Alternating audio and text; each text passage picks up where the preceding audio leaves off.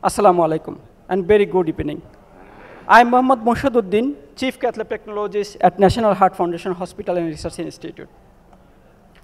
Today my talk is role of technician and nurses in the management of complex PCI.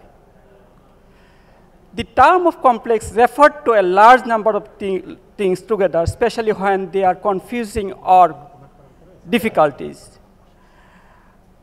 In the complex PCI, clinical outcomes followed, revascularization depends on patient characteristics, cardiac function, coronary artery disease distribution, and the number of disease vessel involvement.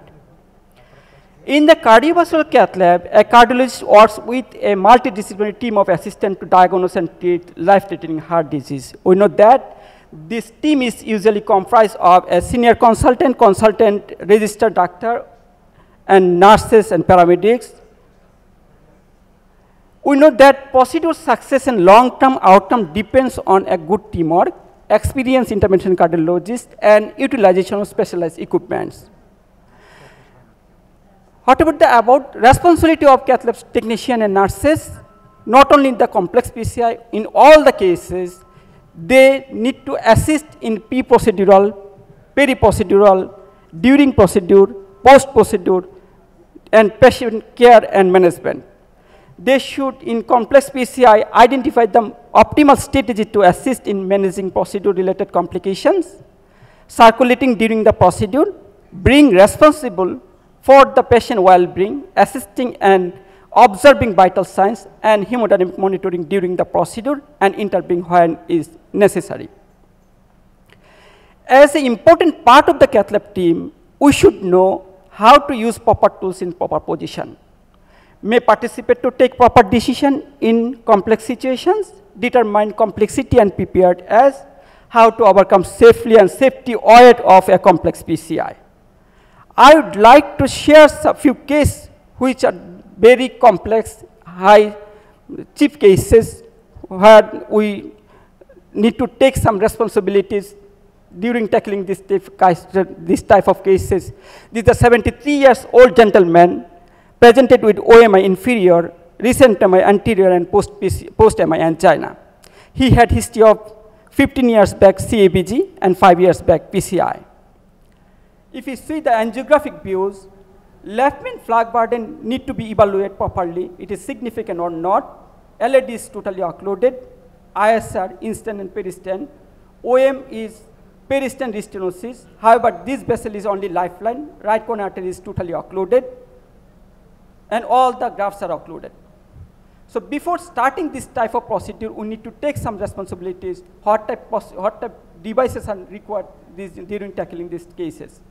After opening this LAD CTO with the CTO wire should be removed from the coronary artery because prevent the further events. After that, we need to evaluate left main flag burden. It is significant or not, require intervention or medically treated. And IBUS study showed there is a significant flag burden in the left main, and however, LCS ostium is free of disease. So, after proper job of pre-dilatation in ISR, in the mid segment of LAD, 3 into 38 millimeter stent putted. After that, before putting another stent in left main to LAD, we need to tackle peristent restenosis in OM because LCX is highly angulated from left main.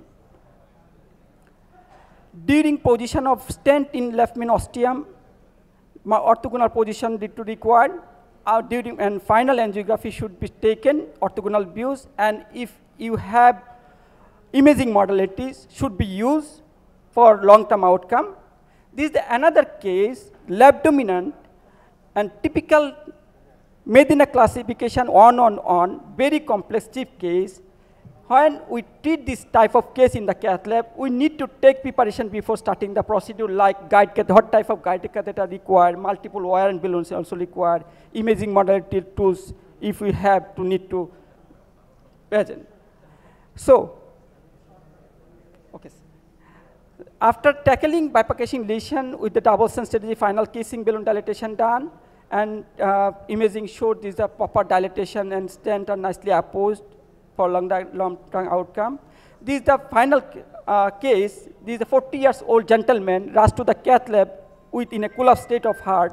This is the BF is going on, complete heart block. After defibrillate, temporary pacemaker was placed. Primary PCI was started with the guiding catheter. CPR was going on. Heart was barely moving, and patient developed respiratory arrest and intubation done. After wiring of left ventricular circumflex, repeated thromboaspiration done with the thrombus catheter, bolus dose of adrenaline given for the jumping of the heart. Heart is starting moving. CPR is going on. BT arise and managed by DC shock. After putting stent circumflex, flow was established. However, patient was in cardiogenic shock, required LBSS device. We put IBP. Then final angiogram with the IBP support, left ventricular circumflex is nicely visualized with good distal for BP also maintained. Patient was shifted to CCU, and 7 days later, patient discharged from our hospital. 4 months later, we check CG done and found left ventricular circumflex is nicely visualized and patent stent.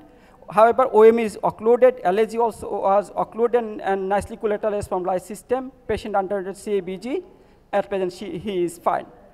For the management in the chief cases, as an important part of the cath lab team, cath lab technician, nurses played very important role for the success. When informed emergency medical officer about this case, we prepared as carefully with PCI kits, anesthetic equipments, and other emergency tools, emergency drugs. So, in summarize, every team member is very important in the cath lab for the success. Especially during complex cases, need to multiple helpful hand for the success. In the cath lab, we cannot do any procedure without team member. We should maintain good relation with all members within the cath lab team. I feel proud as a expert team of National Heart Foundation Hospital.